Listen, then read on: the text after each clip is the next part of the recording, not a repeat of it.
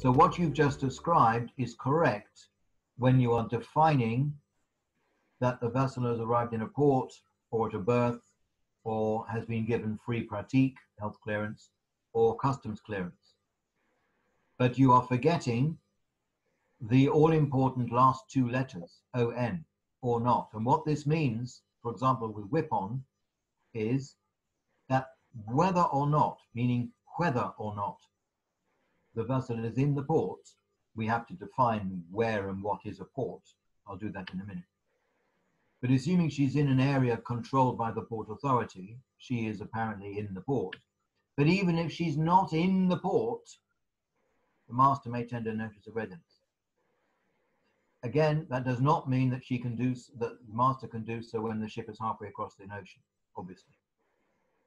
But she does not necessarily have to be in the area of the port if an area outside is also under the control of the port authority. And with WIBON, the master should only tender NOR under a berth charter party when the vessel is at the berth. But with WIBON, the master may tender the notice of readiness whether the vessel is in berth or not. So she does not need to be at the berth, tied up alongside, all fast, as we say, before the master can tender a notice of readiness, if and only if we have the WIBON clause.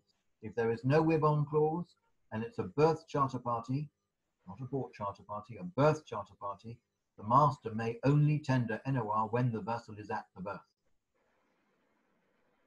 With WIBON, you are right to describe this as free pratique as in health clearance, but the beauty of WIBON is, beauty as far as an owner is concerned, that even if the vessel has not been given health clearance or free pratique, even if that has not yet happened, the master may still tender the notice of readiness. And the same is true of WECON with customs clearance. Freedom to the master to tender wherever the vessel may be within obvious limits. Because he may tender whether in or not, whether or not he's there.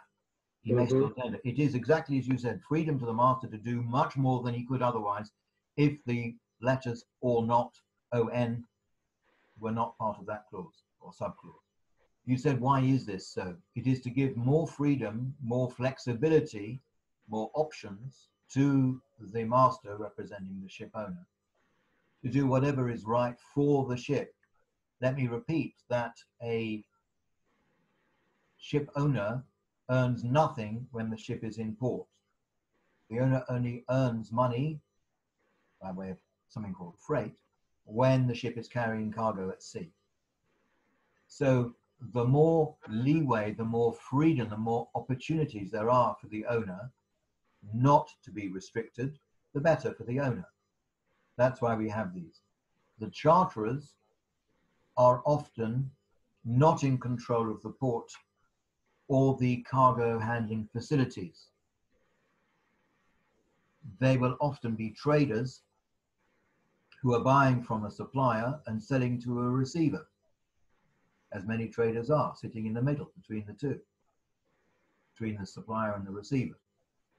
So charterers who are traders will very often say, well, any delay in the port, it's not my problem, it's not my fault. Wrong. Under a charter party, that's wrong. You need to remember, think of it as this way. Imagine I have three arms. I have two, like most people, but imagine I have 1, 2, 3 arms or hands. The charterer has a contract with the ship owner, and there are only two people involved in this contract, this charter party contract, the owner and the charterer. If the delay is not the ship's fault, it must be the charterer's fault because there's nobody else involved.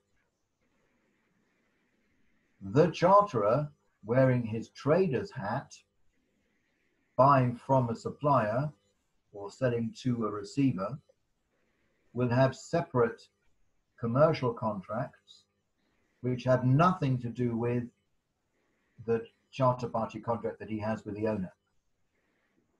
So the question of delay, for example, the question should always be, is this problem ship's fault? If it is the ship's fault, the lay time clock stops. If it's not the ship's fault, the lay time clock continues, because it must therefore be the charterer's problem. Even if the charterer says, well, it's not mine, I have nothing to do with this particular, I'm just buying cargo. Under this contract, which is what we're talking about, the charter party, it is not the ship's problem or ship's fault, it must be down to the charterer, who may then pass the blame to one or another of the commercial partners. Shifting between berth 1 and berth 2, or between berth 2 and berth 3, are at the charterer's request, because they want the vessel to load or discharge at more than one terminal, more than one berth. Therefore, shifting between terminals or between berths will be for the charterer's account, not only in terms of time, so the lay time clock will not stop between berths, but also in terms of cost. Now, either the charterers will pay for the bunkers and the pilots and so on, or the owners will do so, and the owners will then pass on that part of the disbursements, the port expenses, to the charterers for them to pay for the vessel to shift from berth 1 to berth 2, etc. But now coming back to your earlier question about anchorage to first berth, the first shifting as you called it, this is a bone of contention with many people, partly because they don't really understand.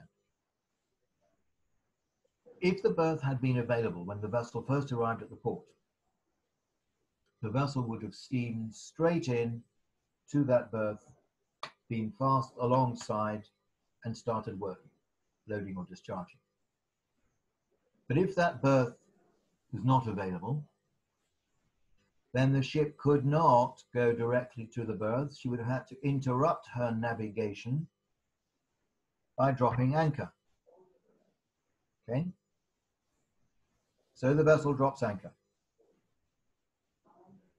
in the seabed, somewhere in the Port Authority area, maybe at the mouth of the river, somewhere safe, which is nowhere near the berth. And she will wait there. And there is a berth wait clause in many charter parties, which states that when the vessel is waiting for a berth, that is not the owner's fault, and therefore waiting for a berth will count as lay time, once the usual 6 hours clause has kicked in, as I've explained before. Then, after, let's say, 2 days, the berth becomes available, and the master is told, ship-to-shore radio, please, Captain, will you come in now? So from the moment that the anchor is free from the seabed, when she's making way, and then with the engine switched on, she's underway, until the vessel then reaches that berth, until she's all fast, that shifting time, navigating effectively from the anchorage area to the berth, that shifting time does not count, usually not count as lay time, because it is an extension of, it is a continuation of the otherwise interrupted navigation. So had the berth been available, the ship would have gone straight to the berth.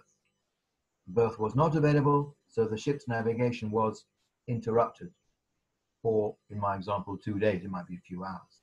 And then the navigation continued. So that shifting tends not, usually not to count.